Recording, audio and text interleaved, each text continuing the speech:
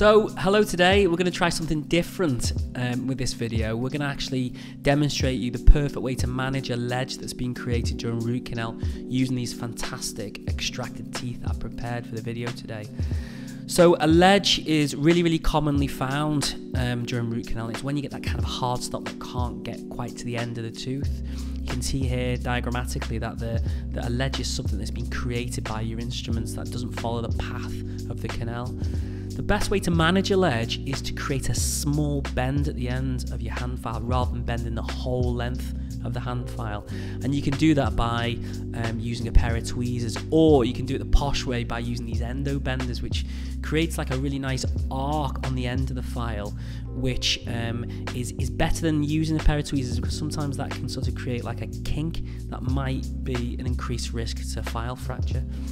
Once you've made that little bend at the end of the file, you're going to just walk the file down the canal, and then you're going to sort of move the file in a 365-degree motion until you just push past the end of the ledge, as you can see here. Once you're past the ledge, the worst thing to do is to pull the file out.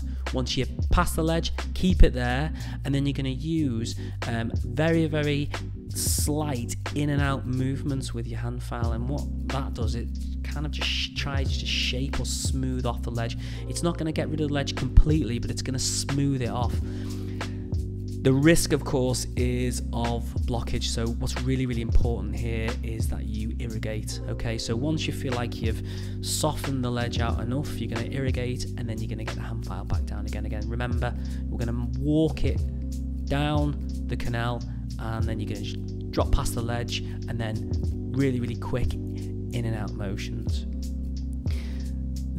Like I said before, you're not going to completely get rid of the ledge straight away. That's going to come with the rotary files, but at this point the rotary file's probably not going to get past the ledge.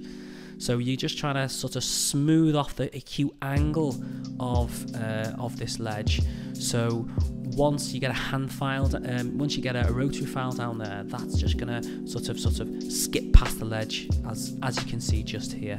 The type of rotary file I usually use for ledges are ones with a smaller diameter or a smaller taper. So this one here is a 2004, and that usually is small enough for me just to push past the ledge. Once you've used a rotary file, you can use a high diameter rotary file. This one is a 25 variable high flex, and it is just gliding past the ledge here, and the outer edge of that curve on that file is just shaped it completely. And as you can see here, we've removed